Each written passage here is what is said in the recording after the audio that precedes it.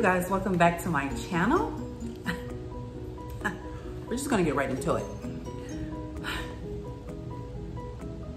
You already know Chris scratched me out with a K, and we're gonna have to get to him last. So I'm gonna do what I always do. I'm gonna start off with the couple that I wrote the least amount of notes for, which is once again Brianna and Vince. So I wrote that Brianna still thinks that being bossy is like a character, like a quality, like an attribute. No, it's not cute. It's something that you should probably work on. She says that she sees where her bossiness can help him. Ma'am, he's a person, not a project. I'm confused. What are you talking about? Vincent said thinks that her bossiness is going to be an issue. It is, and we're going to see later that it is an issue. I think that Vincent is not problematic. She just seems to be being impatient with him. She was given an example of how long he takes to get ready. Men don't take as long as us to get ready. They can literally take a shower in a minute, put their clothes on and go out the door. And she was basically, I feel like she moms him. And he doesn't need a mom, he needs a wife.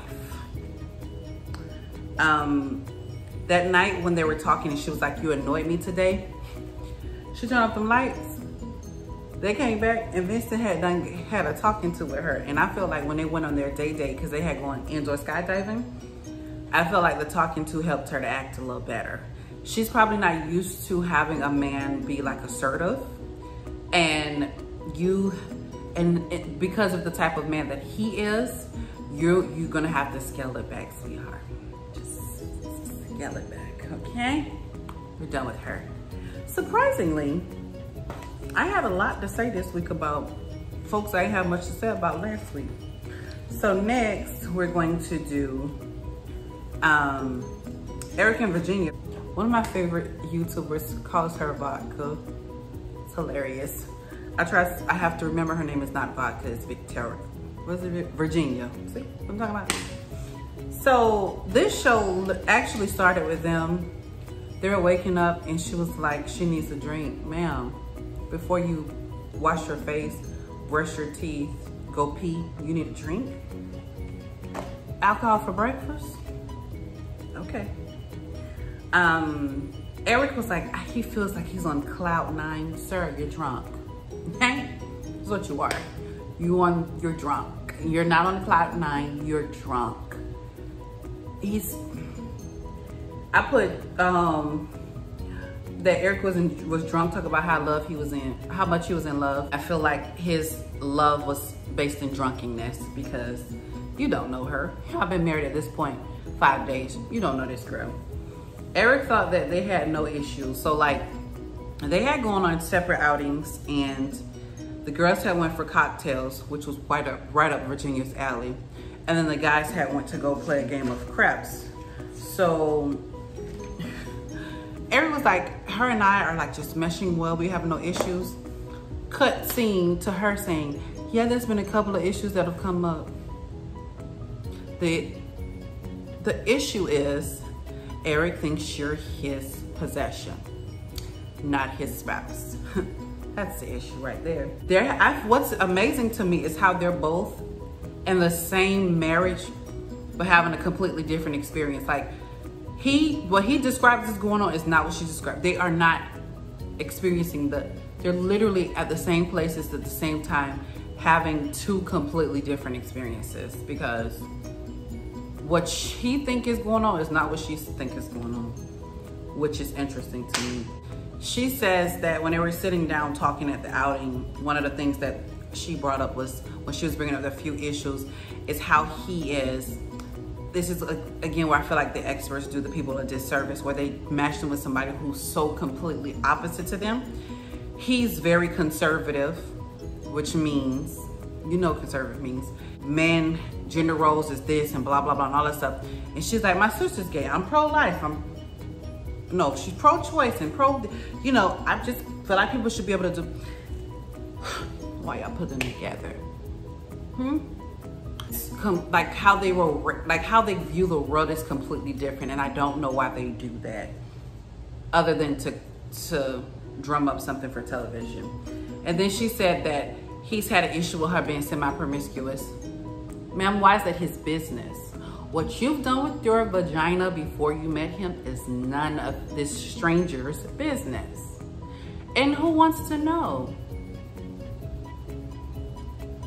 Huh? What he gonna do with the information? Besides later on use it against you.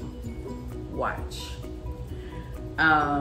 She's much younger than him, but I feel like as much as she's younger than him, she's not as old as him, but she's just as grown. And he acts like she's not as grown as him.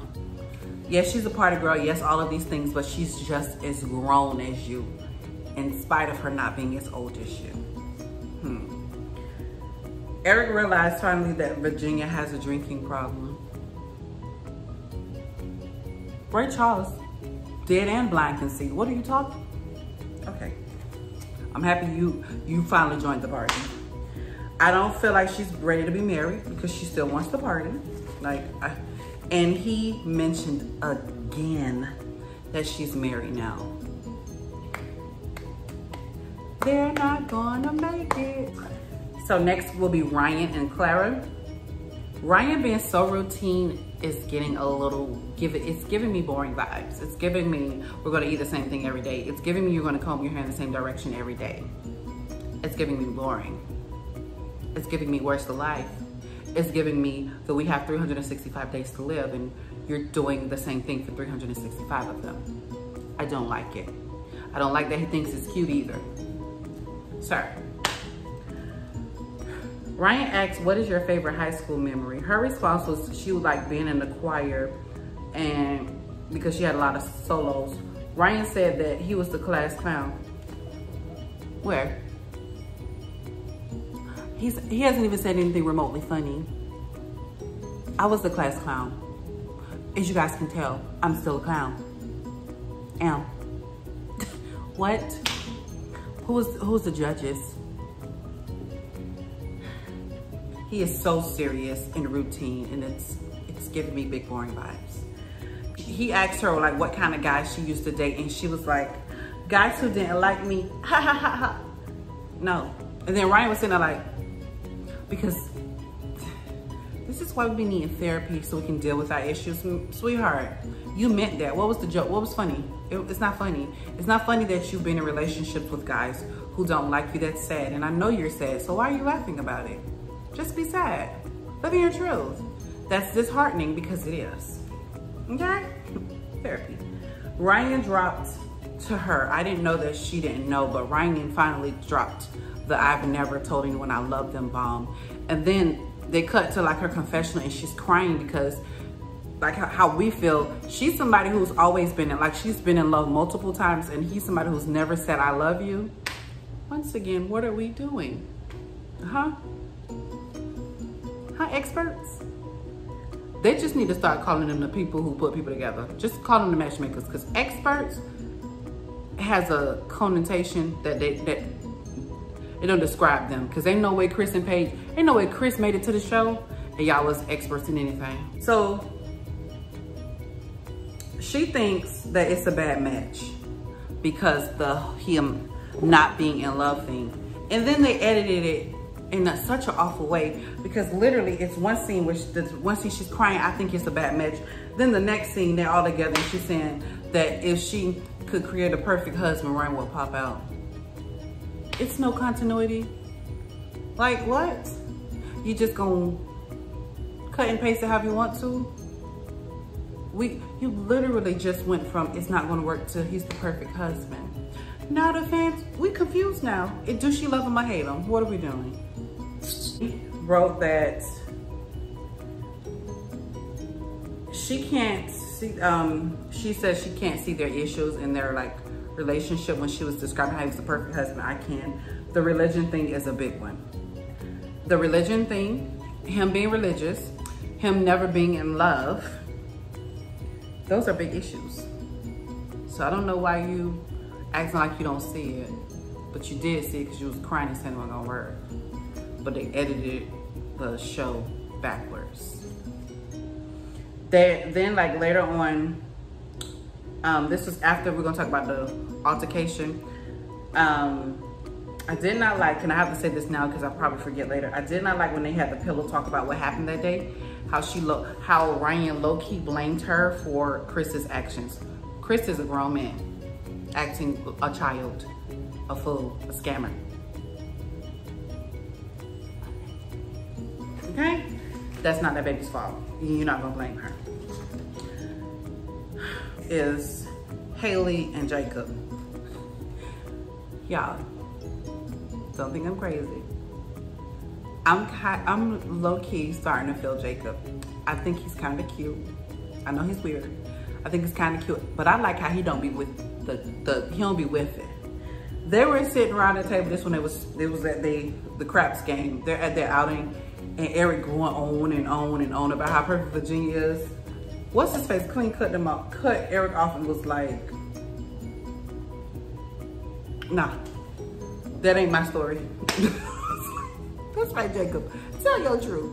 Because the truth is y'all haven't been married long enough to know anything about each other, to know any, and I know the producers be feeding y'all questions, but you being drunk is not helping. Jacob isn't sure about all the friends that Haley has. Apparently she got a whole bunch of friends, and he's a little worried about the expectation is that because she has all of these friends, like she's gonna expect him to be like a part of the friend circle, and he doesn't know how he feels about that, which I understand. Even in my current relationship, he has like a lot of friends, and I felt like because I hadn't been around for so long, I had to like fit myself in. Since I started living like authentically, I feel like I fit in more than I did before, but yeah, I ain't for everybody, and everybody ain't for me, okay? What else? Haley and Jacob had the sex. They had got drunk, and she was like, well, he's my husband, I'll have to sleep with him. Haley is starting to like Jacob, so she said. They have a lot of like weird silence in their conversations. You could tell it's almost like you have to spoon feed them things to talk about. It's getting a little annoying. Jacob doesn't know if Haley likes him. She doesn't. Like, if you gotta question it, they don't. I put Jacob is cute to me. I realized from this episode that Jacob may be the most level-headed husband of them all. Mostly probably because he's the oldest, but he's the most level-headed in the sense that he feels like you have to go into this giving it an honest try. He said that Pastor Cal had told them to lean in to like really making it like work. He says, or you look like, don't view it. How did he say it? He was like, Pastor Cal said, don't view it as like a first date or something. He says, because you look up and then you guys are friends and divorced. He wanted them to view it like long-term, like not viewing it as, you know, I know you guys just met, but like we have to be dealing with the stuff that matters in the long run. And Jacob was like, I leaned into what Pastor Cal said. And I was like, Jacob thinking. And I feel like he knows too what needs to happen in order for it to be successful. And Haley is just like, no, I'm not doing that. It was something she said that I was like, so basically you came on the show to get married, to not have a marriage. Make it make sense to me. She was like, we're in two different places about this relationship. He's your husband. All he's trying to do is get to know you so that he can be a good husband. You are so dead set in me. And I know I'm independent, been independent, strong, all that cute stuff. But when I decided I wanted to date, I was like, okay, there's some little things you're gonna have to let go of.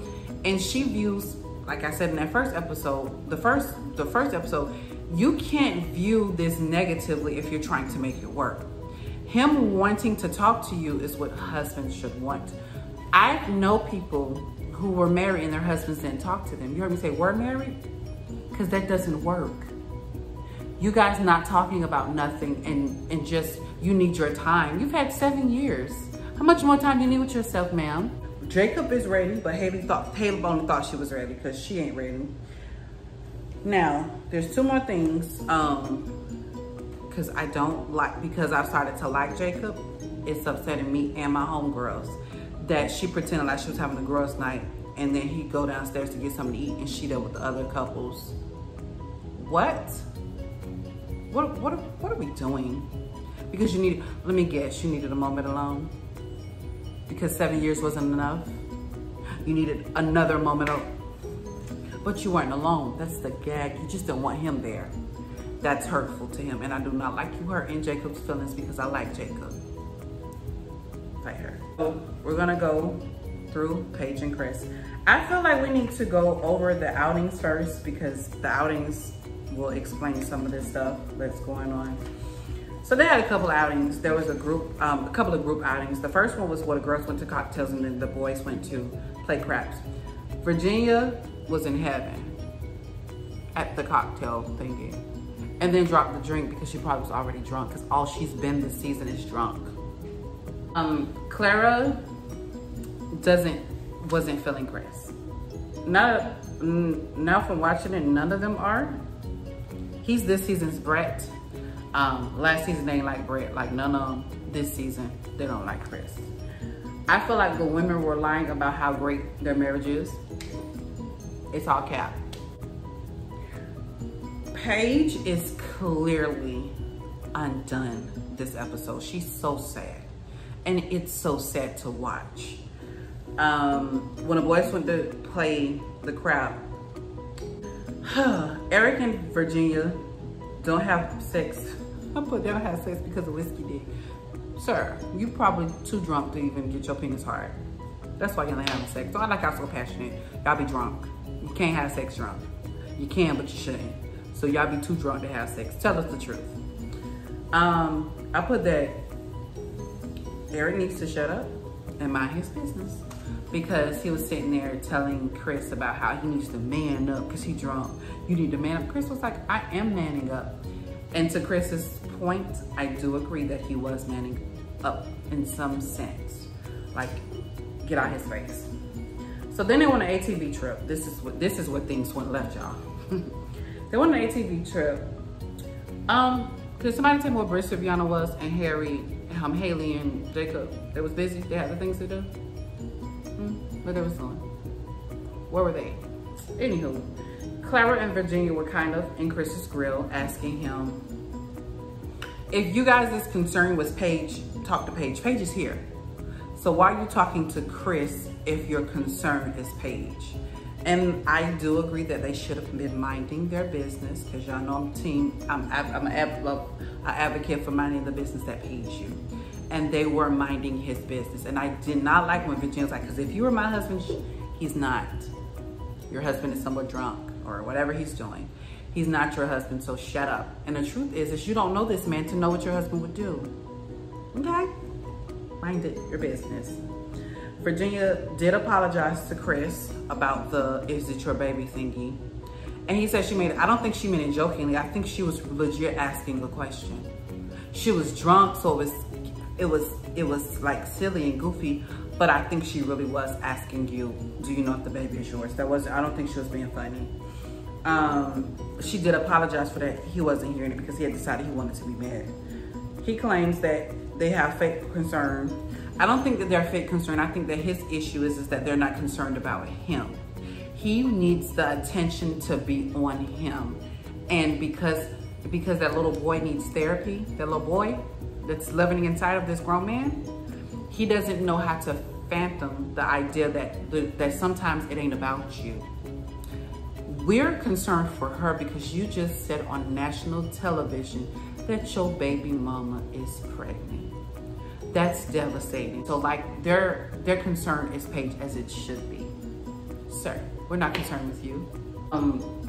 Him choosing to be an asshole when they got like, so after the ATV thing, he was like, when we get on this, he like made up his mind when he get on the bus, he was gonna make life a living hell for them. Why, man of God?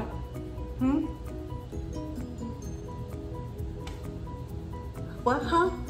And told her, he said F you so many times to that girl. But let Paige tell it. It's somehow God's will. I just can't imagine that all the things that God could be doing, this is what he'd do. This is what he wants for you. And So after that, they got together again that evening after the whole like blow up where he cut. And then he's like cussing. Ryan and Clara sitting in between just minding their business. So he's cussing them out across him because they were in the seat, 2 seats up. So he's going off over these people's head. It's just, Ryan better than most men. Because I don't know many openly black men. Because I don't think Ryan is openly black. But openly black men not gonna let you yell over them. He would have gotten bust. It would have been like, you can do whatever you're gonna do, but you're not gonna do it on top of me. Yeah. So later on, they get together for dinner.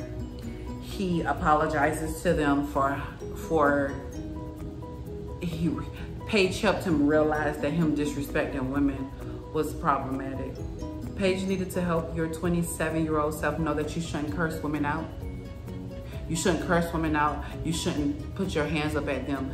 Paige needed to tell you that, man of God. And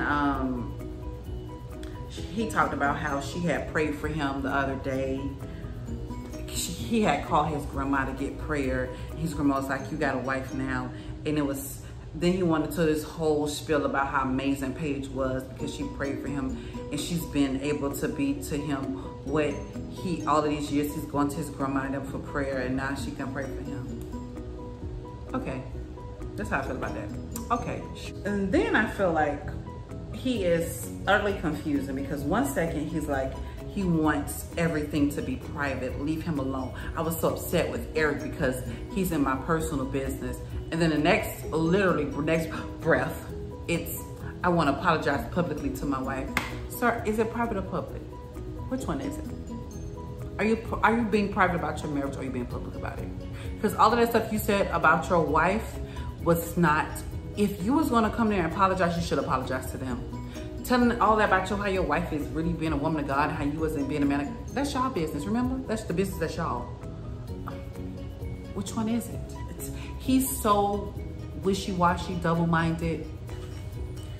So, the whole time they're carrying on and all that stuff, all Jacob wanna know is, he was like, well, I don't know if Chris being sincere because I don't know him. I don't know if he was being genuine, but I know I'm hungry and I just hope my food comes. Jake is low-key becoming my favorite. So, Eric and Virginia come late. Chris has done his entire apology. He went on his apology tour.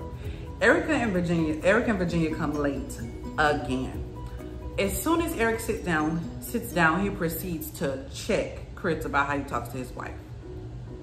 Now, what I will say is that Eric gives that big, I don't know if you guys know, like back when people was being really racist, white men used to call black men boy as a way of being disrespectful.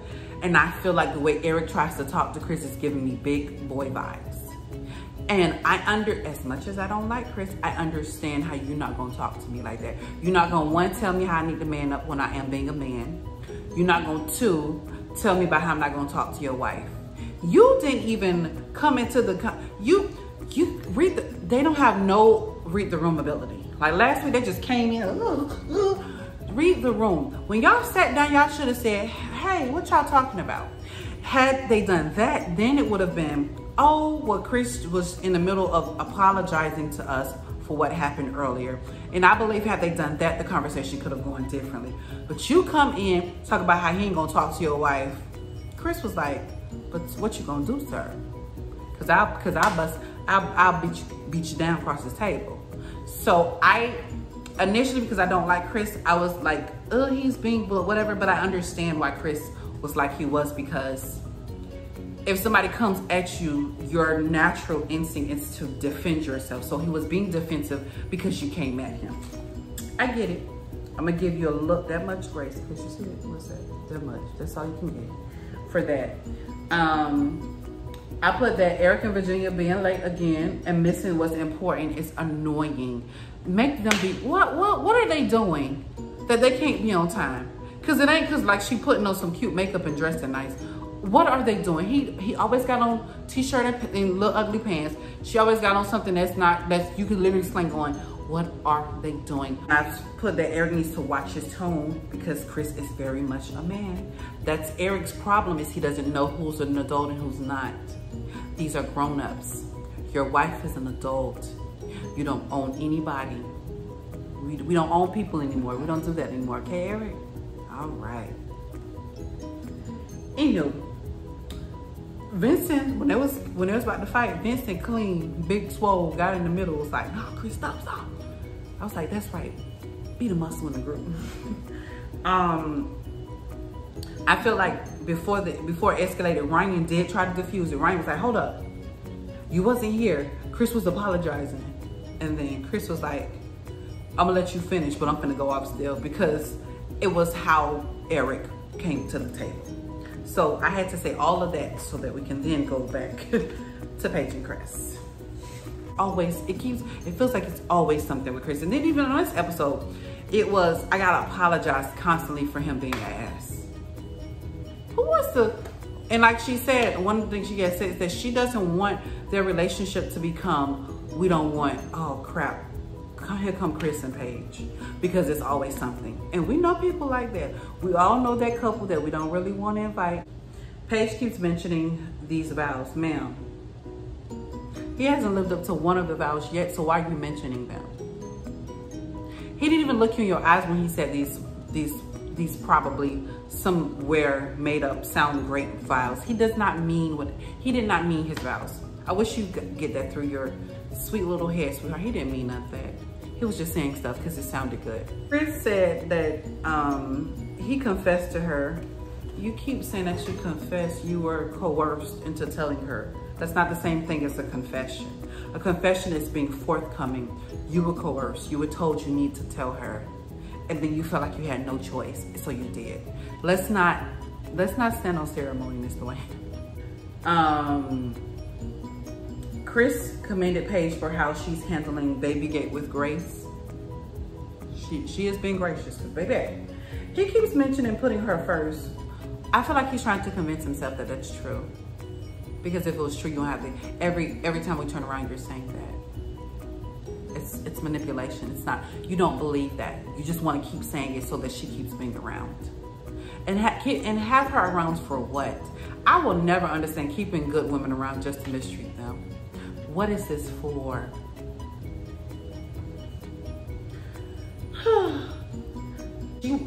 So he told, when he asked her what they was gonna do when they got back home, and she was like, she something about, oh, what she was gonna take to the new place with her.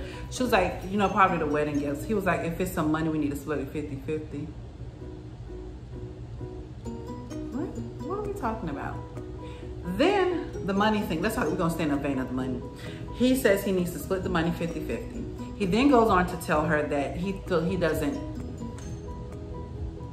doesn't believe in joint accounts. Sir, believe? That's something you say about ghosts. Or, I don't believe in aliens. You don't believe in joint accounts? What? It's probably because you're a scammer and you don't want her to know. Tell the truth. I'm a scammer, and if our money was together, she'd see that it's a scam. And then he goes on to say that she was like, I make a third of what you make. He was like, no, you actually make a quarter. So she makes a quarter of what you make, and you want to split the wedding money half and half and not have your guys, he just gonna give her money for stuff she needs. That don't even sound true. And since when was being a scammer lucrative? Because let me find out. Because if she makes, I think she's an accountant. If she makes a quarter of what he makes, sign me up. I will scam. Because it clearly is lucrative because he's scamming. Big scam energy. He then goes on when they were talking. So after the whole fiasco at dinner, they were later on talking, and he goes on to tell her that he still loves his ex. They have been in conversation about how they're gonna raise the baby. He says, this is what I told you earlier, where he be being confusing.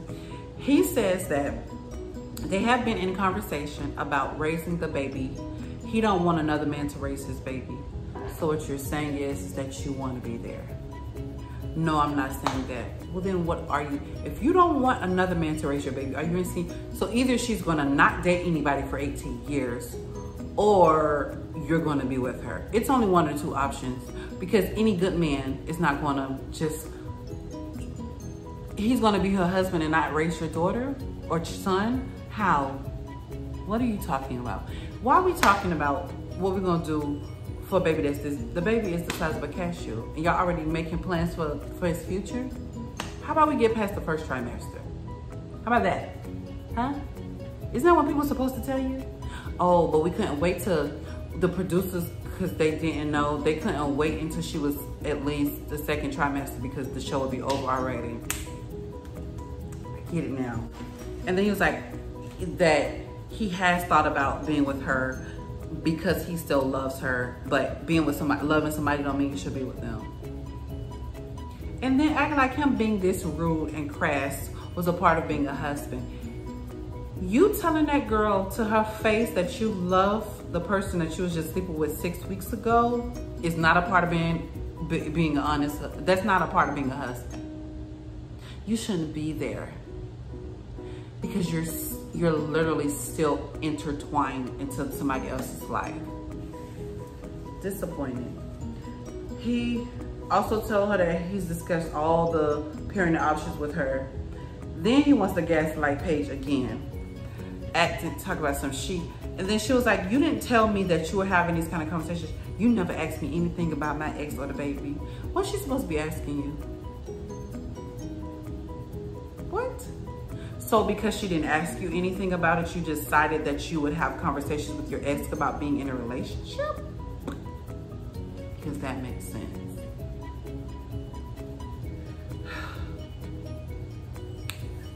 That is all my notes. I thoroughly enjoyed talking to you guys down in the comments. But Bridget, I know you're gonna have something to say. I'm done with that. I'm shooting this video on Thursday. Y'all be proud of me, and I will have it either up tonight or tomorrow morning. If you're watching this on Friday, yeah.